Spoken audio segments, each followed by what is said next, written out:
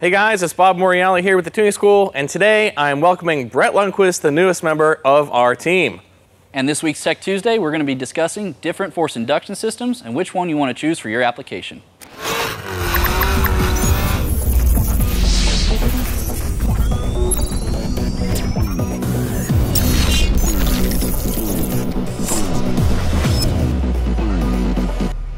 Hey guys, welcome back. So we're going to be talking about choosing the best force induction system for your application. So Brett, let's start with positive displacement. Tell me, who is the ideal customer or user? Well, the ideal customer with one of these is pretty much going to be a street and strip type of application. Someone who's probably got a V8 already, and wants that kind of instant torque, day-to-day kind of drivability is just kind of consistent overall, really good low end. Those kind of things. So, someone who maybe makes it to the strip a lot, but also, just daily drives the vehicle. Tell me about the pros of that system then. Yeah, the pros with this system is basically going to be its packaging is generally pretty compact. You're going to take the intake manifold out and it's basically going to replace that there in the valley of your V8. Supercharger wind. That's the best? Yeah, so I mean, that's pretty addicting, so that's a lot of fun. Yep. And again, we just mentioned it, but that low end power, that torque, it's always moving air. Yeah. So the instant you start to give it some throttle, there's air rushing into the engine, that torque is just basically That can't be beat right No, there. it's a lot of fun. It's a tire fryer. It's a tire fryer. Yeah, so, and then it's going to be really reliable and consistent. It's a pulleyed system, so, the same boost every day, pretty much is going to give you those results day in, day out.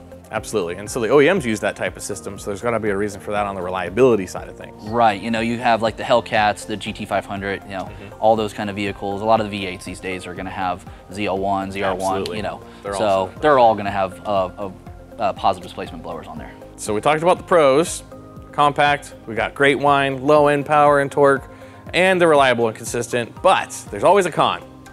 Yeah, now cons basically come into the form of parasitic loss is one of the biggest ones because it takes energy of that engine to actually run that supercharger. So you're going to basically use some of your horsepower to turn that blower over. And so there's a little bit of a loss there. Also, it's going to be usually a less efficient system when you get to higher boost applications. Now, there's some really cool technologies coming out from some of these blower companies though that are really kind of blurring that line. So I can't say like high boost is off the table, but you're usually not running 30, 40 pounds of boost on a positive displacement blower. Another thing that you can't do with one of these is change the boost on the fly. So like a turbo, you can have a boost controller or something like that. These are pulley driven. So, it might take you a few hours to change out your pulley, change your tune, and you're ready to go. Also, can't be fitted to every application. You're not going to put a positive displacement blower on a 4-cylinder most likely. I mean, they make them, but the demand has to be there. Yeah, it's just not a kind of like a system that is available for everything. So not as custom for most things. That makes sense. So those are some of the cons. So it's got a bit of a drag, parasitic loss. Less efficient at higher boost. Cannot really vary the boost. I mean, there's ways, but not really often. And then no real custom applications because they have to cast all that for that particular engine. That makes a lot of sense. So overall, PDs are awesome, but are they right for you? That's a good question. Centrifugal. Who is the ideal customer? Yeah, now centrifugals, these are kind of a blend between what we're going to talk about in a minute is turbochargers and the positive displacement blowers we just talked about. So they're a supercharger, but they're kind of like a turbo on a belt. And your ideal customer there is going to basically be someone who wants that higher end power, not really looking for the low end torque.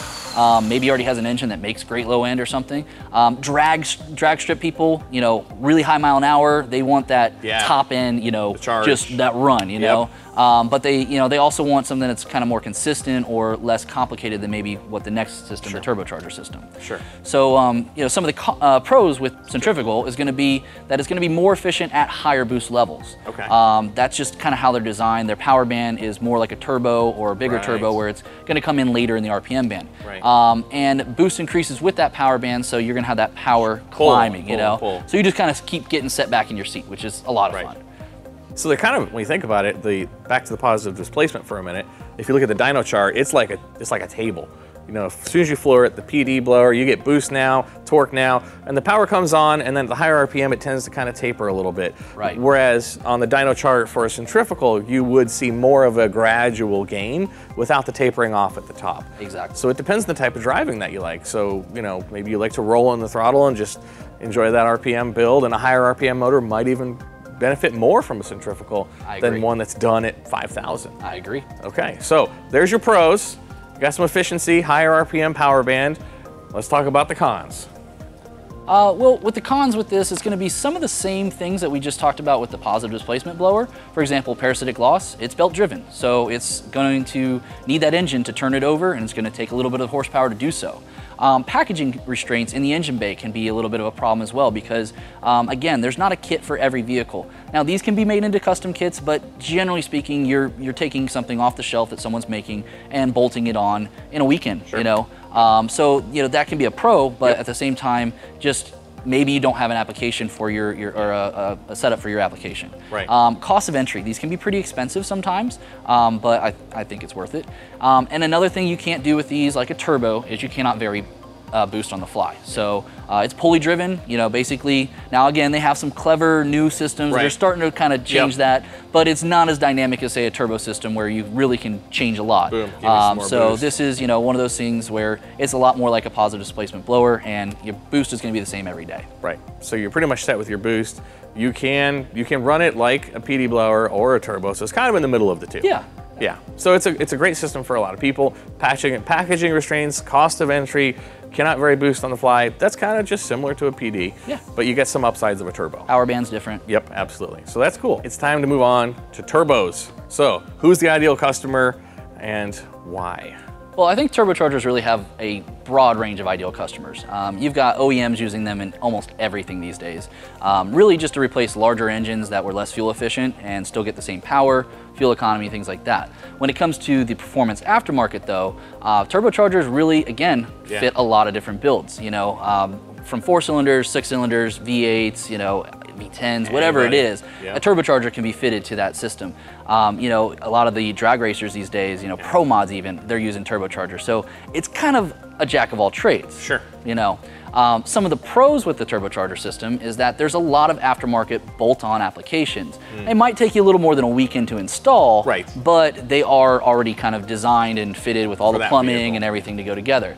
The other great thing is though, there's lots of custom applications. So, you know, if you have a system or a vehicle that just doesn't have an aftermarket application that you can click and add to your cart, you can go to a shop and get something installed. Absolutely.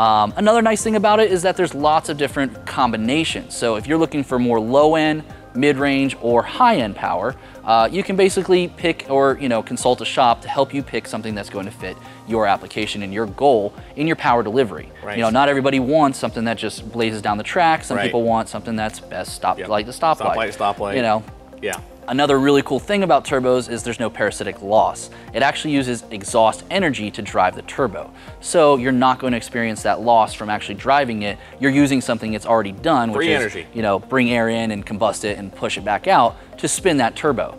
And boost can be changed on the fly. One of my favorite things. There you go. So you can run around in low boost, it's raining out, you know, it's slick, whatever, turn the power down, and then boom, you can hit a button or change your tune or whatever it might be, and you can have that high boost application for race gas or E85 or whatever it is you want to do. So lots more flexibility in this system. Sure, absolutely. So one could say you could almost drown in the options. Yeah, that's actually one of the cons, I would say. Okay, yeah. So we've hit pretty much all the pros, right? Yeah, I think so. We got custom kits from the aftermarket, infinitely variable. We're using exhaust energy and boost can be changed on the fly. So tell me about those cons. Yeah, so like you mentioned, kind of can be overwhelming with all the different options. So you really do need to, if you're not an expert in this stuff, you need to talk to a shop that kind of knows your application, whatever vehicle you're looking to do, and you consult with them on what your goals are. You know, again, that low end, mid end, you know, high end kind of power delivery.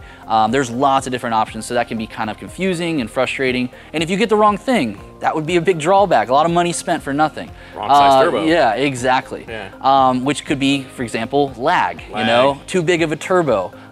Every Supra ever, right? Gosh. You know, so do you think Supra guys go to the Supra shops and say, I still want to run 13s, but I want to do it at 150? I think that's the thing these days. There's going to be a letter from a Supra guy. They just want to beat the Busa from a roll. Yeah, okay, you know? okay, So, I get it. No, just kidding. Yeah, sorry, Supra guys.